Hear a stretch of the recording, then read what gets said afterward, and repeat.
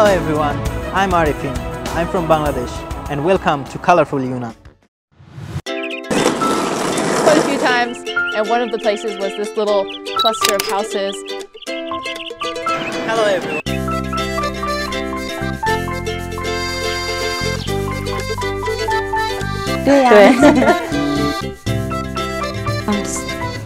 冷木啊，是你好的意思。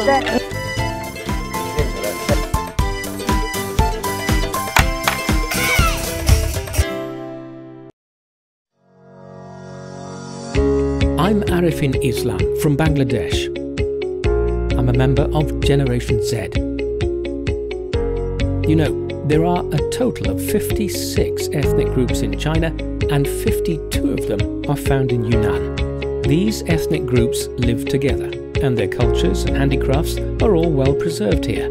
Today, I will show you the charm of the intangible cultural heritage in Yunnan.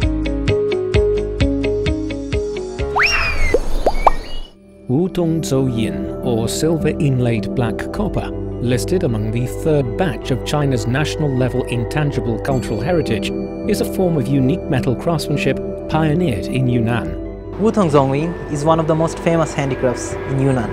Today I am going to gift myself by Wutongzouyin. Let's go. The name Wutongzouyin seems confusing at first, but it's literally composed of two of the most important parts of this type of craftsmanship. Wutong means the black copper, which is made from various noble metals. Zouyin emphasizes the most complicated yet delicate step. The craftsman uses black copper as the rough cast, engraves it with decorative designs, and then inlays melted pure silver into the grooves. The silver will flow slowly along the engravings until the molten metal outlines the design.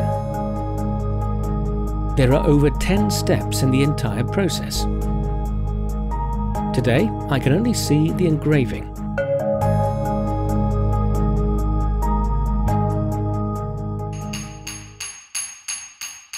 Master Zheng is obviously a master of the craft.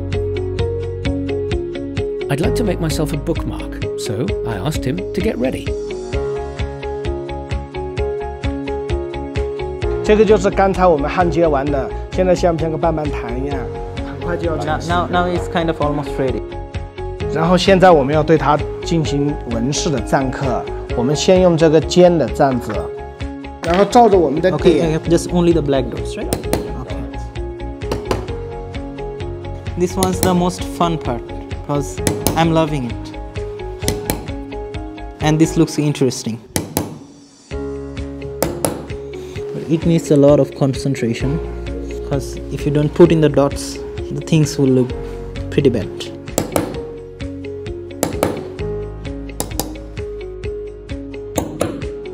I had a pain that day when I did it, but now it's kind of okay, and because I enjoyed it. Yes, I think it's done. I thought everything was done, but there are several more steps to go. 类似你喜欢的图案或者是文字，可以直接用笔写在上面。Okay, now I write my country name.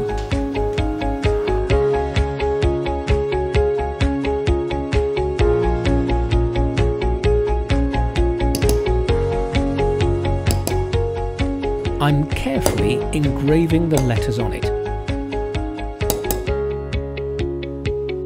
Now I'm only one step away from finishing. Now it's been ready. Ah, okay. Thank you, Lashi. Appreciate it. 没有。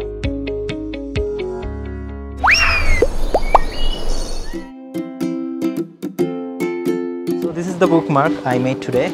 It's half done, it's not full complete. So now I'm going to find a perfect decoration for it. So now I'm going inside to find a perfect decoration for my bookmark. Let's go. Weiqi, a strategy game for two players, originated in China over 4,000 years ago. Qin, Qi, Shu, Hua, which means Guqin, Weiqi, calligraphy and painting are the so-called four refined tastes. which exemplify the literati culture of China. Yunzi is the short name for the Weiqi pieces made in Yunnan. In the Ming and Qing dynasties, they were presented to the imperial court as a tribute. These are the Yunzi chess pieces, and actually these pieces are hundreds of years old. They are regarded as an exquisite collectible to this day.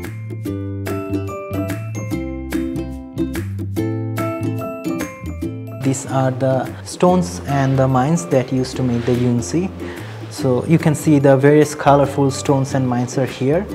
From these stones and mines, first we get the colorful powders, and after the powders we melt it to make it liquid. From the liquid we make the Yunzi finally.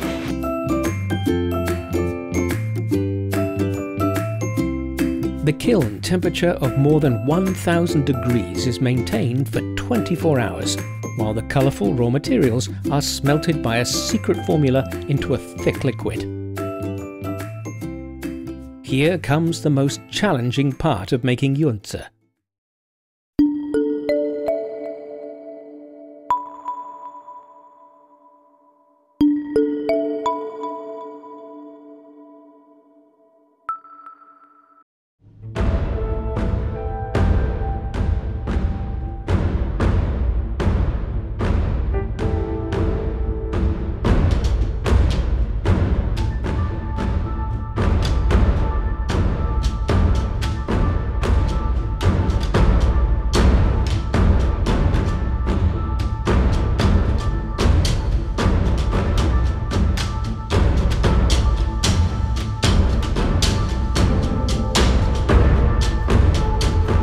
首先，身要坐正，心要静。蘸料上翻180度，进料涮180度。Master Liu is dipping, dripping, and collating, all in one smooth process. 一颗这个云子就达成了。The master can say it's easy, but it's pretty difficult for me. You know, the making of Yunzi was, at the time, it was interesting to me and was fun, and it was very difficult, you know, because you need to sit in front of the stove, which is 1000 degrees Celsius. Okay, now I'm making the pieces. This is gonna be hard, I think, and it's too hot here. My hands needs to be stable, too stable. Oh, okay. I need to take more liquids. When making the Yunzi from the liquid crystals, you need to be very stable. You need to catch your breath and you need to sit still. Otherwise, you won't get the perfect round shot. When I finished my first Yunzi, it wasn't round at all. I mean, it wasn't even the standard size. It was looking like a baby Yunzi, okay? But after several tries, I make a close to the round side, I mean close to the standard side, but though it wasn't as professional as the Laoshi, but I feel amazed. To get a perfect Yunzi, forming the stone is just a start. It must be followed by polishing, cleaning and sorting. 首先把黑漆取过来这里。 All right. Now I have to put the pieces in this thing and filter the pieces by shaking this thing like this.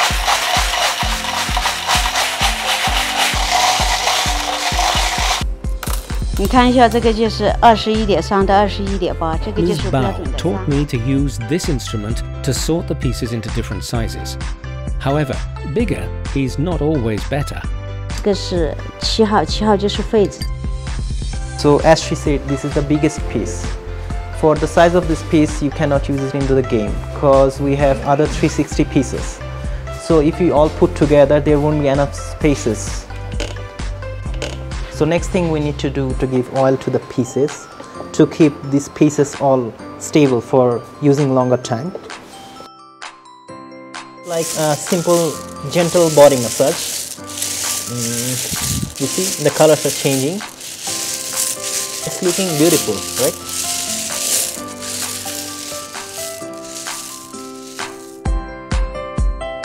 It takes 361 pieces of the same size and quality to make a complete set of Weiqi pieces. After making the Yunzi, I also hold it in the light, and I saw the color is kind of mixture of green and black color. I mean, the color is amazing. You see, now my bookmark is finished, and this one's very special to me because I write my country name Bangladesh here in it, and this is the only one pieces in the world, and this one is co-blended by both Yunzi and Wutongzouyin. Do you like it? You know, Guandu Ancient Town is famous for Wutongzouyin and Yunzi, but there is one more intangible cultural heritage that most of the people doesn't know. Is the inner painting of bottle. Let's take you there. Come on. 立画的历史其实有400年的历史了它是我们中国传统文化，也是我们云南独有的民族非物质文化遗产项目。 The bottles are viewed from the outside, so they're painted back to front on the inside. Craftsmen put a special brush into a small crystal bottle to make their painting. It's micro-controlled art. 这个是我们云南的金竹。 The brush looks thin but is very strong. It can be bent to sketch all kinds of lines inside the bottle. The bottle we use is not transparent. I couldn't even find where the brush was at the start.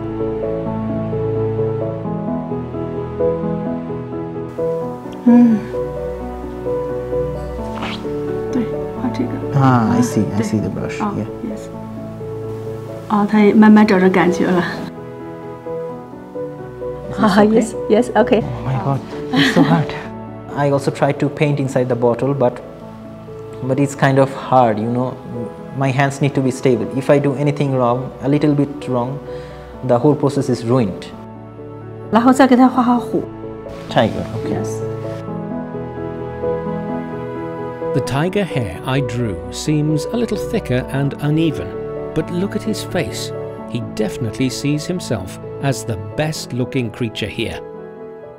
I also saw many animals, like the panda is very beautifully painted because it's the national animal of China, national treasure of China, and the green peacock, which can be mainly found in the Yunnan Province. And I also saw the tiger. It's very much similar to the national animal of my country, Bangladesh, Royal Bengal tiger. Ms. Sun told me that the inner painting of Yunnan School presents the integration of many of Yunnan's ethnic cultures. Having visited all the prefectures in Yunnan, she developed eco-friendly pigments with locally sourced plants, like roses, to show off the different ethnic cultures in rich colorings. Her work vividly depicts the diversity of Yunnan. Or are beautifully painted inside these bottles.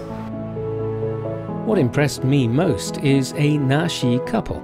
The girl's shawl is surprisingly cool. Because for the Nashi group, it is the girls who carry the sun, moon and stars on their shoulders, as well as working hard and the duty of supporting their families.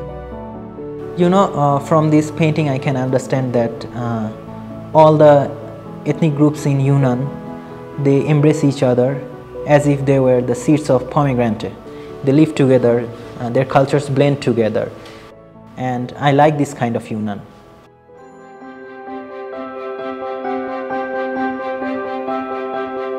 欢迎 Z 时代来到云南，欢迎 Z 世代走进云南，欢迎 Z 世代走进云南，欢迎 Z 世代走进云南，感受云南非遗文化魅力。